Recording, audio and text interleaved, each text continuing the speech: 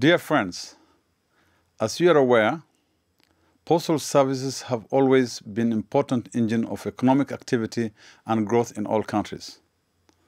The very creation of Universal Postal Union 140 years ago established a multilateral framework for the efficient exchange of goods and services across borders.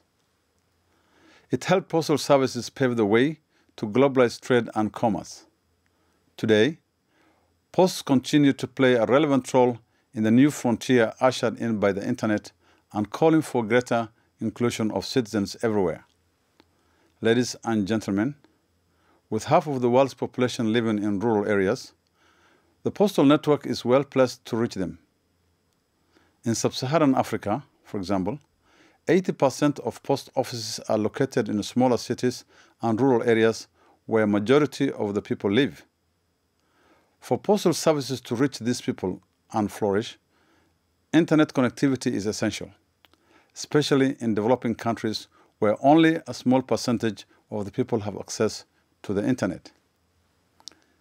The global postal network is a tremendous asset for extending this digital reach, not only for the benefits of citizens and businesses, but also for governments, development agencies, and other stakeholders looking for solutions to many of the challenges our world is grappling with.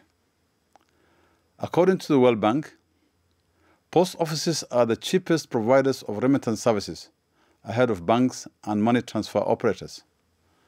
Posts are also the second biggest contributor to financial inclusion after banks, with 1 billion people holding postal accounts. Today, we see new opportunities for posts in cross-border e-commerce. Although this business is still relatively new, global online sales are estimated to reach $1.5 trillion by end year. More often than not, online purchases are delivered by the post. Postal activities stimulate the global economy and improve livelihoods. And with 640,000 post offices worldwide, we find them where they can make a difference. By increasing Internet connectivity in post offices, governments can make sure these fully contribute to bringing communication, financial, social, and economic services to rural populations. As the communication landscape evolves, I see an important place for posts, especially in this new globalized world.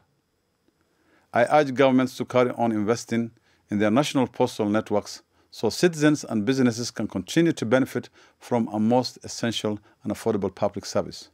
I wish you a happy World Post Day. Thank you.